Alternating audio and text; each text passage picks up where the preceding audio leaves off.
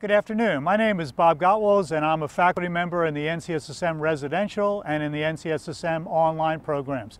I teach three very specialized courses in both of those programs. The first one is Computational Chemistry, the second one is Computational Biology, and the third one is Computational Medicinal Chemistry. And I hope you're detecting a theme in all three of those courses. All three of those begin with the word computational. I am a computational scientist, and what that means is I use computers and mathematics to study interesting problems in some area of science, whether it be chemistry, biology, or in the design of new drugs. My three courses are all research types of courses, and what that means is they are not standard high school courses. What we do in my courses is I present you with a scientific problem. We learn how to use some sort of computing tool, oftentimes, almost always a research grade computing tool, and then you use that tool to solve that interesting and challenging problem.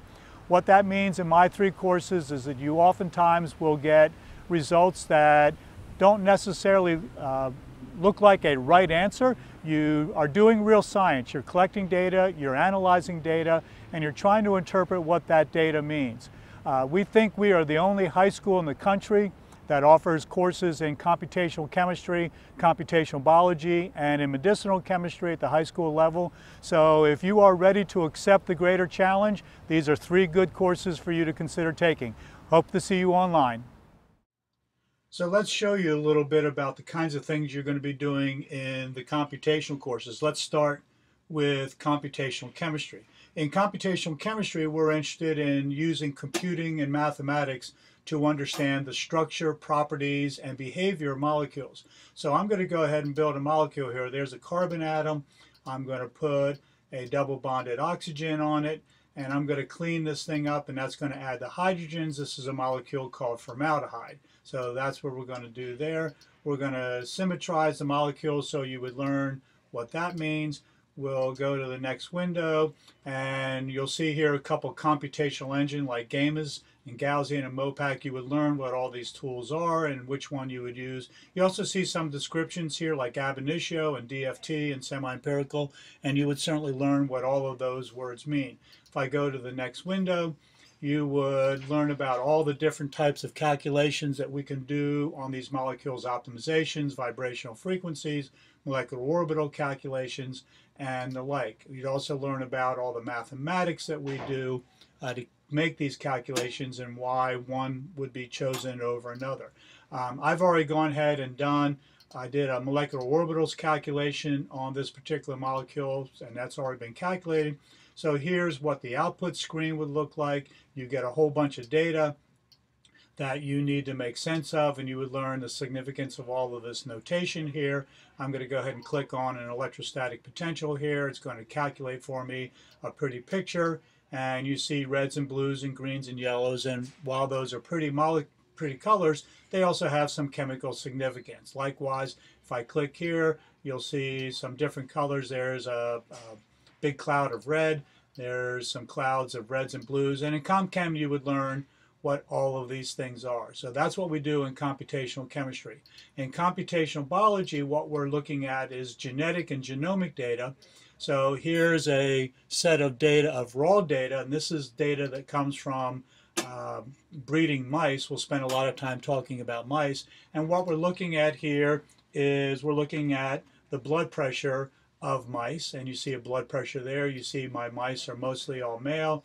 There's about 250 or so mice in this particular study, and what you now see here for data is some genomic data. So there's a genotype, an AB genotype, an AA genotype. So we look at what all this data means, and then what we're going to do is we're going to use some statistical tools. In this case, we're going to use a program called R to do some analyses of this particular data. So you see the code up here in the top left hand corner. You would learn how to use this code. You would learn how to write some of this code. Down here, this is the console window. This shows you what's happening when the program is running. You get some information here about the data that's in this particular data set. and you have some graphics down there. So we see a histogram of a gene called SREBF1A. You see a genetic map for this particular data. So you would learn how to take all this data and be able to run some analyses of it. Here's what's called a main scan plot of blood pressure, and what you see on the x-axis are all the chromosomes that a mice have. It only has 19 chromosomes, and you see this big peak here on chromosome number 4, and that shows you that chromosome number 4 has something to do with blood pressure, and we'll spend some time investigating that chromosome a little bit more closely. In medicinal chemistry, what we're doing is we're going to be using a variety of tools, and one of them is going to be Milagro Virtual Docker.